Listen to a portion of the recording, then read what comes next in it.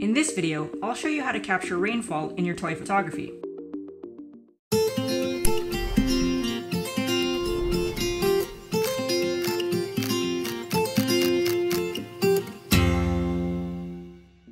You can capture different kinds of falling water drops in camera.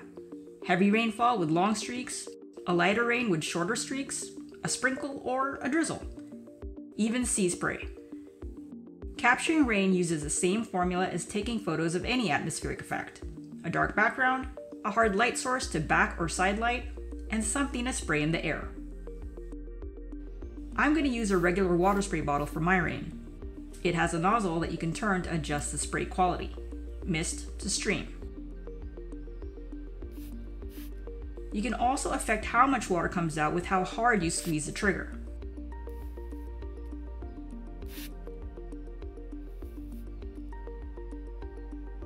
For this demo, I'm going to use the mid-afternoon sun as my hard light source.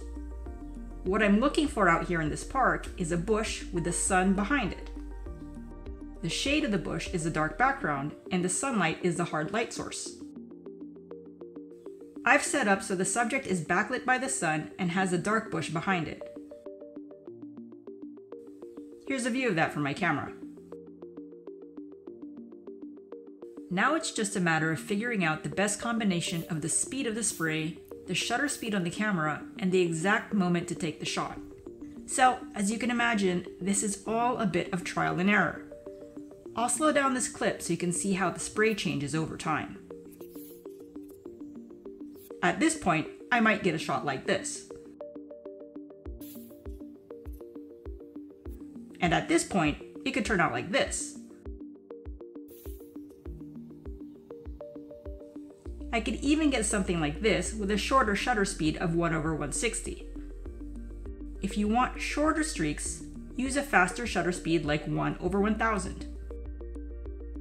If you want longer streaks, lower the shutter speed. Also, remember that you are in control of the rain, so experiment with the speed of the water spray. Remember that a faster squeeze will push out water more forcefully. The distance of the nozzle to the subject also has an effect on speed. The closer it is, the faster the water drops move. And that's all there is to it. I hope you learned something new or useful. I'll be back next time with another tutorial, but in the meantime, you can practice capturing rainfall as a photo assignment on my Discord server. I'll link it below. This is 4Bricks Tall. Catch you next time.